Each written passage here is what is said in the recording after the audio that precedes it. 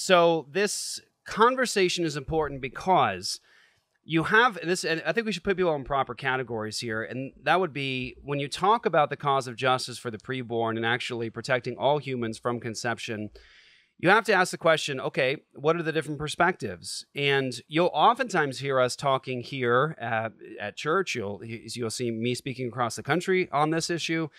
I'm very specific when I refer to the problem. You'll hear me saying often the pro-life industry. You hear me saying that a lot, right? When I'm not speaking about pro-life Christians, right? Believers who are pro-life, that's a biblical term for life. That's not unbiblical, right? It's not wrong to say I am for life. This is for death, that's for life. That's not a bad thing. So I'm very careful to distinguish between the typical Christian in the pew who believes that the big A word is murder, who believes that it needs to end immediately and wants to see it ended immediately. Typically, the average pro-life Christian just has the operating assumption that big industry over there holds to my perspective. Therefore, life. I mean, they're over there saying that life begins at conception, so all human life begins at conception, and I guess they're trying to end it, right? So they're sending money to these organizations, everything else. So I'm making a distinction between the pro-life industry, this machine, and the average pro-life person in the pew, okay? So what we try to go after in terms of critique, prophetically speak against, be a witness against, is the pro-life industry. And somebody might say, why? Why would you speak against the industry that is taking money and trying to fight these battles?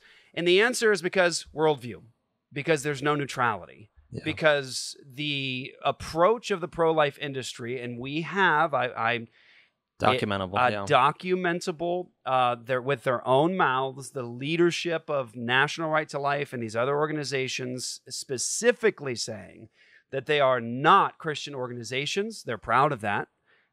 Believe it or not, they're proud of that they're not explicitly Christian organizations, that they're not fighting this battle from the perspective of the Word of God at their feet as the ultimate reference point for this fight.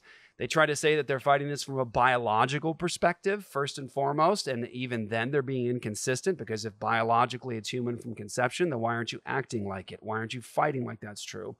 But we've also tried to call down the inconsistency in the pro-life industry, and this is across the board. You'll see it everywhere.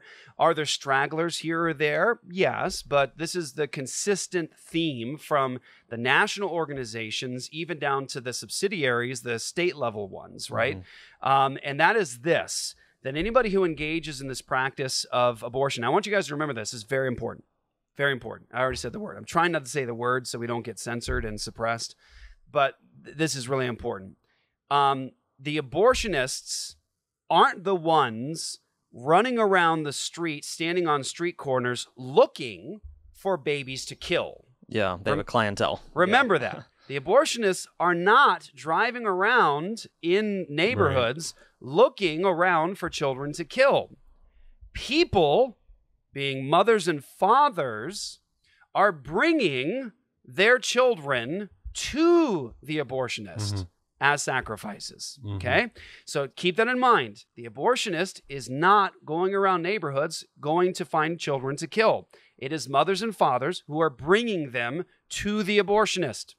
The pro-life industry has had the mindset, the worldview, the perspective that the mother and the father, and they'll emphasize the mother, who actually engage in this issue of abortion, bring their own child, their own offspring, to the abortionist to be slaughtered, they themselves are victims. Now, if I had one thing to say to my brother, Doug, he would be fully on board with us here, so don't hear me wrong on this. He would be fully aboard on the law of God that says that he who acquits the guilty and condemns the righteous is the innocent. They both are alike an abomination to the Lord.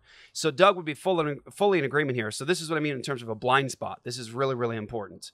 The pro-life industry, the fatal flaw is they say that the mother is herself a victim like the baby, which means when you see the pro-life industry fighting nationally or at the state level or at a city level against the issue of abortion, we say they're never going to end abortion.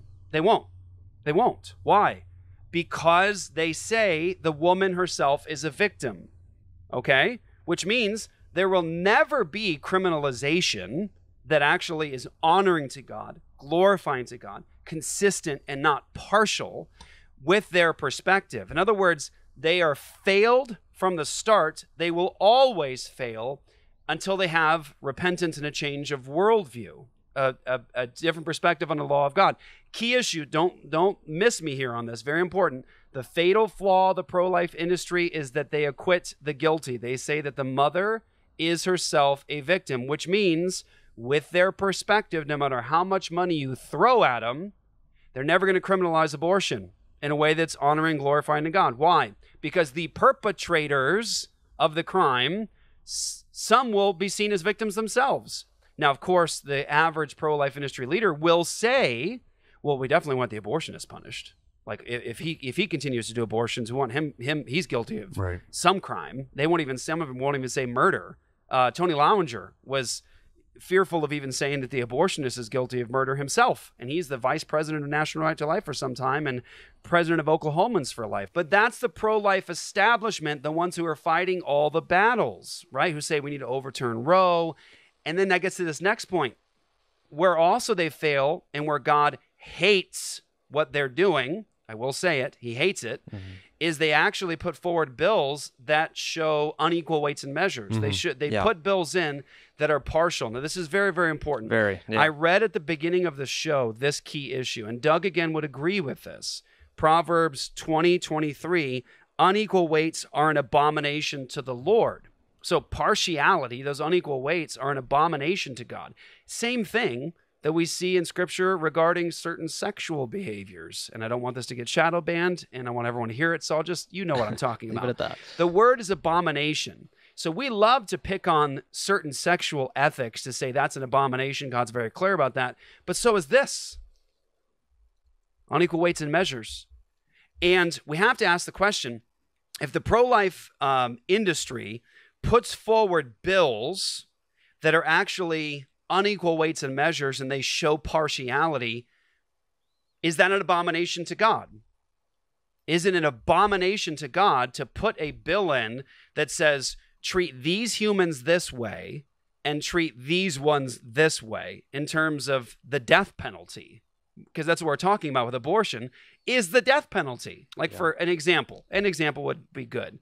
In our state, when they killed our Bill of Equal Protection, the pro-life establishment put in the bill that decriminalized abortion. So they decriminalized abortion in the state of Arizona. Congratulations, pro-life industry. What'd you do with all that money? The next thing they did is they actually said, you can kill a child in Arizona, but not for the express reason that it has a genetic abnormality.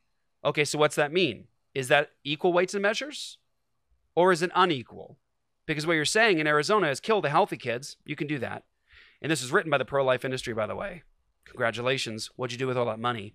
The next thing is they said, well, you can't kill them for the express purpose or reason that they had a genetic abnormality. So just ask the question, okay, how do I get around that bill? Easy.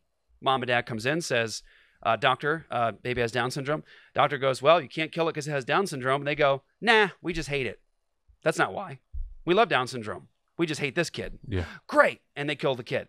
It didn't matter anyways. You get around that piece of cake. It's total waste of money, total waste of funds, and it's unrighteous. It is unjust and evil, but it's partial. Same thing with the heartbeat bill. Is a heartbeat bill equal weights and measures for all humans? And the answer is no.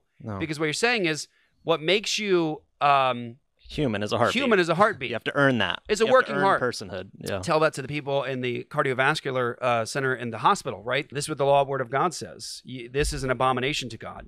How can you as a Christian say, I will support something that God calls an abomination, that he calls an abomination for pragmatism? Yeah. What we're arguing for is not pragmatism, but prophetic ministry. Not pragmatism, but prophetic. Principle. That's what we're working for.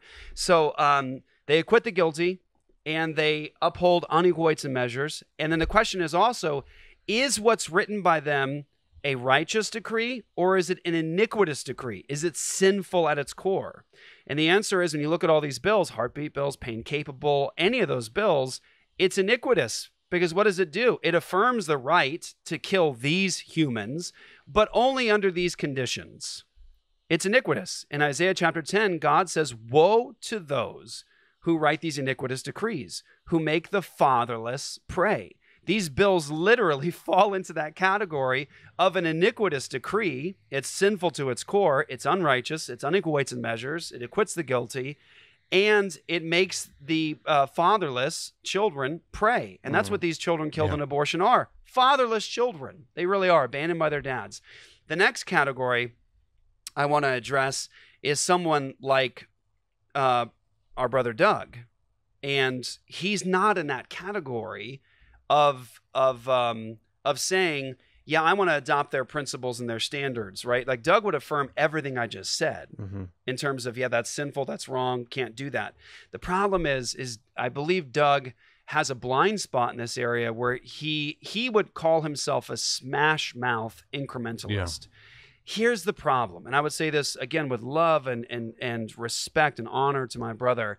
Smash mouth incrementalism is not different than regular old run-of-the-mill incrementalism in the pro-life industry. It's been said, a distinction without a difference. Yeah, it's really. The same. Yeah, it really is the same because it's essentially flood it. Like let's do everything. Yeah, let's overwhelm it. Doug has said like smash mouth incrementalism is like there's a heartbeat bill that would save some lives.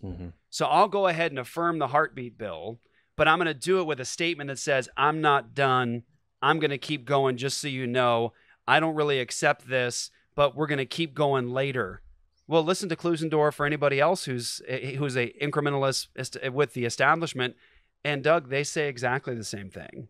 Like they don't say heartbeat bill, we're done, yay, hooray, it's over. They say we're not finished. We're going to keep going. We're going to keep speaking and saying we don't fully accept this. So smash mouth incrementalism, a distinction without a difference. It's not different than what someone like Klusendorf or any others would say and have said for many, many years. But watch this. Push back to the worldview issue. And you can say, I'm not satisfied with the 10-week ban. I'm not satisfied with the heartbeat ban, da-da-da-da-da. You're going to finally land on this. Here's where you're going to land. The pro-life industry says, we're not explicitly Christian. We're not using the Bible as our guide. We're not using that law word of God. And we believe that mothers are victims themselves. So watch. Push. 10-week, 9-week, 8-week, heartbeat. Guess where you're going to get? You're going to finally land here, and you're going to go, oh, lo and behold, they never wanted it to be criminal anyways. Not for the mom, not for the dad. And by the way, can I just say something real fast? We don't talk about this enough. It hit me this morning. I was rolling the trash out to the street, and it just, light bulb came on, and I went, oh my goodness, we need to talk about this more to make sure people hear us. When we say don't acquit the guilty and the mom is also guilty of murder, right? Because that's what God's law would say. I hope that everyone understands from our perspective as a church, when you hear us saying it has to be equal justice, there has to be penalties, that's the only way God is glorified and honored, that's the only way there's real justice. I hope everyone understands that actually we think the first and foremost culprit, in most cases, because some dads don't even know what's happening, the first and foremost culprit and guilty party in this issue at the start is the dad. Is the dad. Yeah. Right. It's a fatherless child. It's a fatherless child. So, I know that there are instances where like the mother gets pregnant and she goes and does this off on her own. He never knows. Okay, I'm not talking about that. I'm talking about the ones, most common, where they both know and they make that decision together, and we're watching the dad drive the mom up to the door, drive off blasting music and eating tacos, and returning in an hour and a half to come pick up his wobbling wife or girlfriend. Yeah. He is the first culprit, and he's the one that I think bears the greater responsibility to begin with. Yeah. And they're both guilty. Yeah. But just understand, this isn't a matter of saying, let's go after the women. No, the issue is this. Let's establish justice. Yeah. That's the issue. Establish justice.